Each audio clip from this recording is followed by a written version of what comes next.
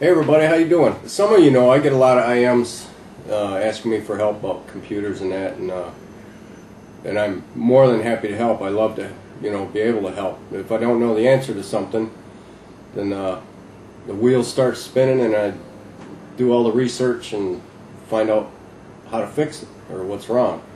This is my quest for Windows Movie Maker. I don't think Microsoft has any intention of working on this program, and it is really buggy, as most of you know that have ever tried to use it. I don't think they intend to fix it just simply because it's a free program, and take it or leave it, right? There's a few basic requirements to run Movie Maker. I mean, I'd recommend at least 512 memory. And your video card, how slow or fast your video card is going to make a difference on how often it crashes on you, because it just can't handle it. You want to make sure you close all your extra programs that are running down on the right hand corner of your computer. Just right click on them and exit or whatever, and that's going to free up some resources to help Movie Maker run a little better. If you're having problems with your Movie Maker, like most people are, I've made a few other videos on Movie Maker, and I'm going to go in, if I haven't already, and change them to Movie Maker 1, 2, 3, 4, etc. And follow through the videos in order, and it should help you. And the first video is going to be to reinstall Movie Maker, which is really fast and easy to do. And if that doesn't help you, then move on to the next video and check that out.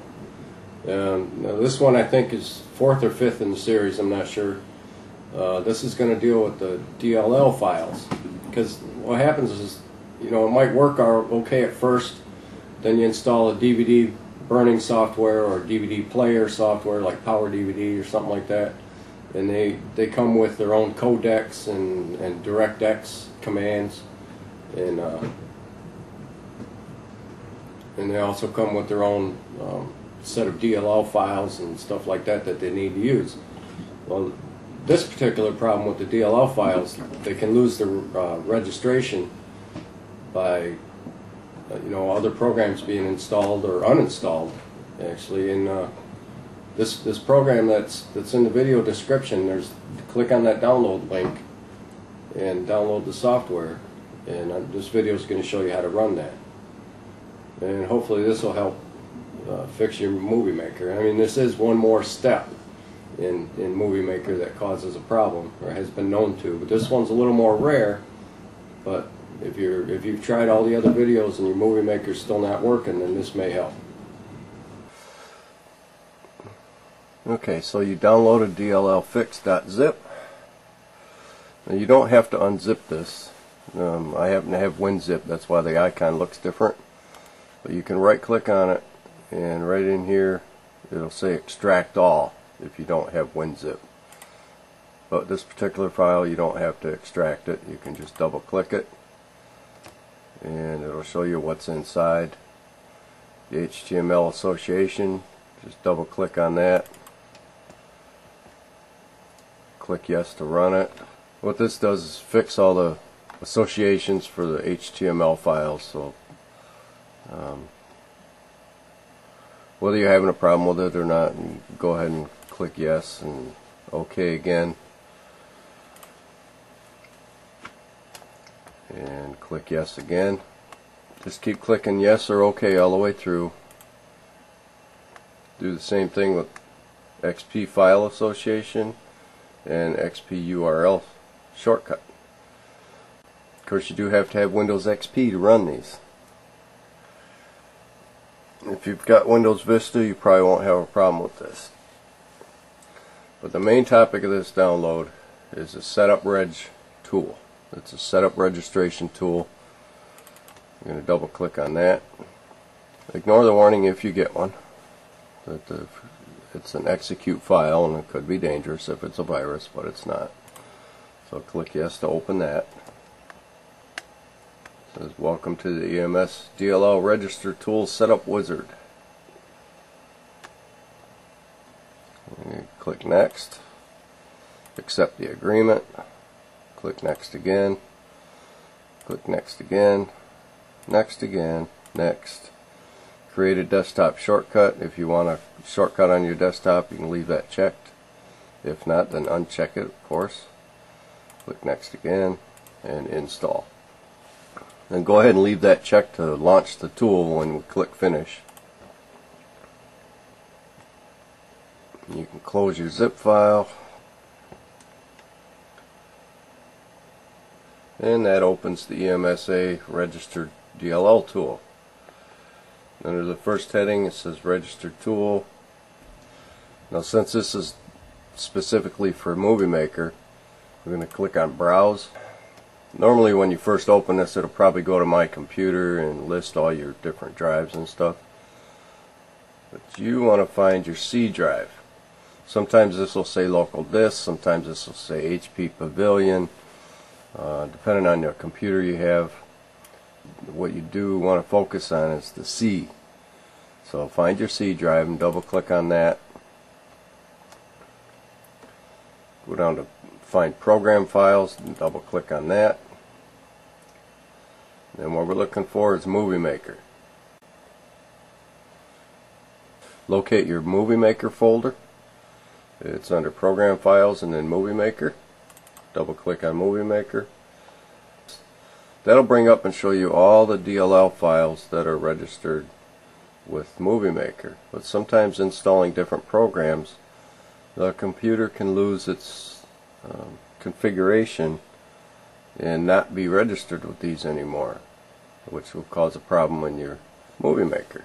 So start down the list and double click on that DLL file, and that automatically puts the shortcut in here for the location. And it'll list all the information on your DLL file. It'll tell you if it's registered or not, like this one is because I've already ran this program. It tells you what that DLL file is registered to. Movie Maker plugin, Windows Microsoft Corporation, Windows Movie Maker Auto Edit is what the file description. The DLL file controls is your auto edit function. But click on Register ActiveX. ActiveX component registration successful. Click OK. And once that's done, you want to hit Browse again. Go back into the Movie Maker folder and click on the second one.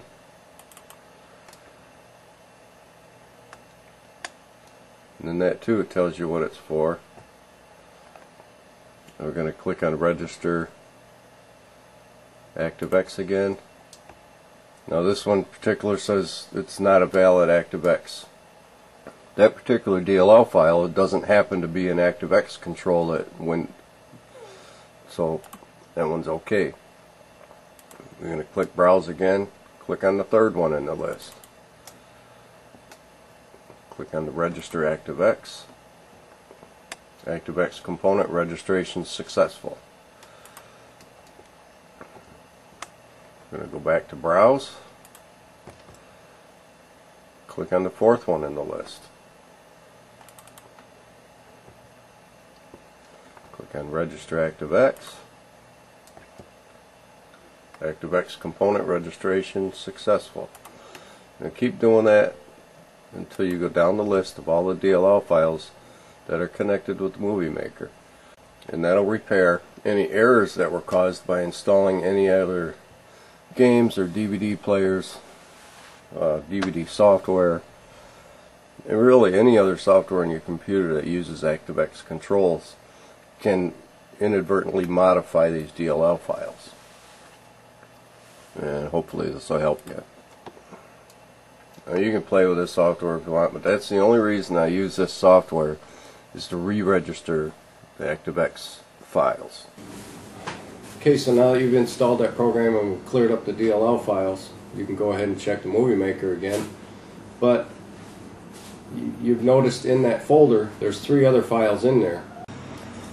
One's to re-register your HTML, one's to re-register your URL shortcuts, and one's to re-register all the XP file associations.